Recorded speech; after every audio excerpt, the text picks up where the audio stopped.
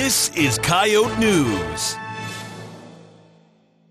USD hosted the 11th Biennial John R. Milton Writers Conference last week.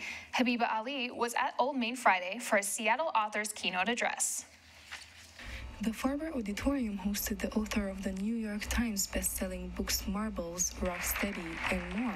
The public, including USD students and faculty, welcomed the comics artist Ellen Forney to give her keynote talk about her journey with the bipolar disorder.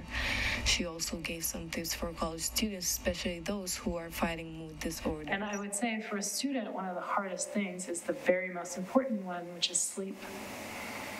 Most students are so sleep deprived and stay up all night, like all-nighters are just really, really super common. So I guess what I would say mostly is take care of yourself, love yourself, and do your thing, do what you do, but remember to balance those things. Forney made the time at the end of her talk to answer some questions by the audience, revealing the story behind her back tattoo in one of her answers. Followed by that, Ellen didn't only start her book signing session, but also the audience had the opportunity to have some in-person conversations with her. For Coyote Report, I'm Habiba Ali. Forney says that she is about to start another book that will be focusing on what she does as an artist.